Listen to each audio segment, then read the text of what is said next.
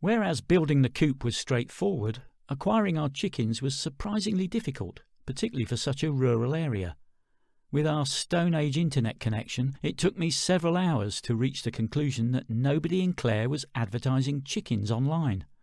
The business telephone directory had no listings under chickens or poultry farmers, and my inquiries at the local post office produced only a shrug and a blank stare.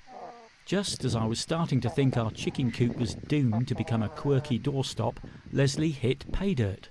Bursting into the house after a shopping trip, she beamed and told me what she had discovered. "You need to see the chicken lady." "Excuse me?" "There's an old woman called the chicken lady," she said. "She visits several markets on Saturdays and sells chickens from the back of a white van." "How did you hear this?" "I was at the garage getting petrol, and I saw they had loose eggs for sale in a basket on the counter." She tapped her head with a finger. "So I thought, eggs equals chickens. I asked where they got their chickens, and the garage owner's wife told me about the chicken lady." Leslie smiled proudly. "She'll be at Gort Market on Saturday morning. You should be there at 9:30 a.m. And so I was, but the chicken lady wasn't. Miserably, I sat in my car trying to keep warm as I watched the rain streaming down the windscreen. After half an hour, just as I was considering giving up, a battered white van swept into the car park. It was small, no larger than my hatchback car, and noticeably lacking in any chicken lady signage. It was the first new arrival I had seen for some time, so I took a chance. Climbing out of my car and opening my umbrella against the steadily falling rain, I turned towards the van, only to find it obscured by a crowd of perhaps 30 men. Where did they come from? I thought. I was the only person here a moment ago.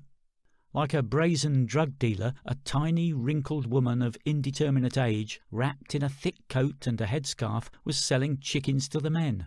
My chickens! How dare they?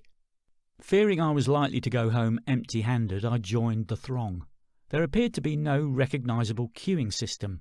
Rather like a busy British bar, the men crowded in and frantically waved their cash, while a wizened lady randomly chose the next lucky recipient. There was a brisk trade in poultry and ducks, so the crowd soon began to thin, but I was having no luck attracting the chicken lady's attention to my waved notes. I resorted to looking harmless and pathetic. It worked. "What'll it be, love?" "3 chickens, please." "Table or point?" she asked. "Excuse me?" She looked me up and down and smiled benevolently. "First time?" Feeling how I imagine a teenager at a brothel would feel, I admitted I was. "Do you want chickens for your dinner?" she asked slowly. "Or do you want point of lay?" And she added as an afterthought, "For eggs?" "Oh, eggs," I babbled. "Definitely eggs." "Reds or bantams?"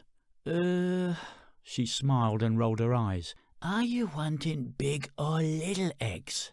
The men were staring at me with obvious curiosity, as if I were a contestant on a game show. "Big eggs, I suppose," I said cautiously.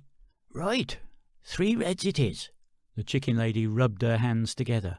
"That'll be €18. I handed over the money. She tipped her head on one side and made a sad face. "Are you going to put them in your pockets?" I frowned in confusion. The man at my side gleefully helped me to understand. "You don't got a box?"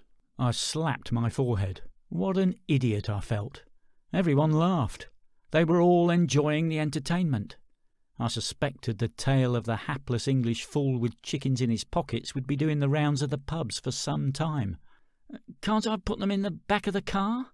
"Not if you don't want them flying around the car, you can't," someone said. "Loose chickens have to wear a seatbelt," a second voice added. "It's the law." "Now, lads, give over, will you?" the chicken lady snapped, "or I'll send you all home empty-handed." There were a few inaudible mumbles of discontent, but the men complied. She turned her benevolent eyes back to me. "Don't you worry, love. I've a spare box in the back." "Thank you," I sighed, genuinely grateful. She stuffed 3 chickens into a box with all the care of someone loading a washing machine, before handing them over to me. "Thank you," I repeated. "Any time you want chickens, you come and see me."